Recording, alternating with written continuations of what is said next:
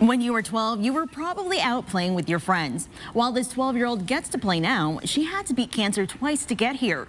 Now her family has another challenge to beat. I want her to have a home. You know, she's been through enough. Blaise and his family dropped everything in Coeur d'Alene to go to Seattle for his daughter's battle with leukemia. They've moved to Spokane, hoping to be closer to Sacred Heart Hospital, and are without a home of their own. Thanks for joining us. I'm Nia Wong. And I'm Aaron Luna. The family is currently living at a friend's place, but it's been difficult to find a place to call home. Exclusively on 4 News Now, our Elenee Dow gives us a look at how this family has overcome so much and now has another hurdle to jump. Elenee? When the word homeless comes up, we often might think of someone out on the streets without a roof over their head or someone living in their car. But it can be hidden too, like a family living with friends.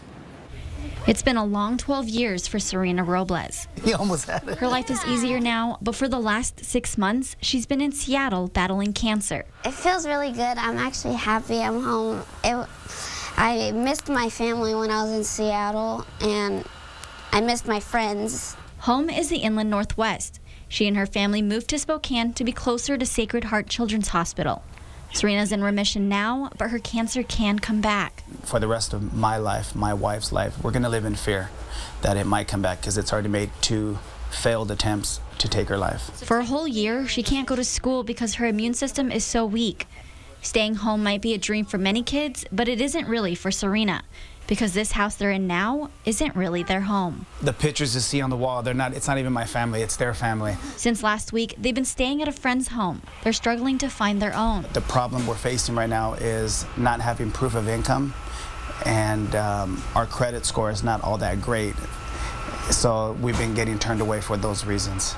There is help out there. They've reached out to them. One is Catholic Charities, who helps in different ways. We just help them to access resources that are available to them that maybe they didn't realize, or they weren't in a situation that they knew how to access that. Ray says he's trying to get help for his family, but it isn't easy. I don't want to fail my kids. And I just want them to have a home. That's all I want. There are quite a few other resources out there if you're on the brink of homelessness or just need a little money to get by. Information on that can be found on our website at KXLY.com.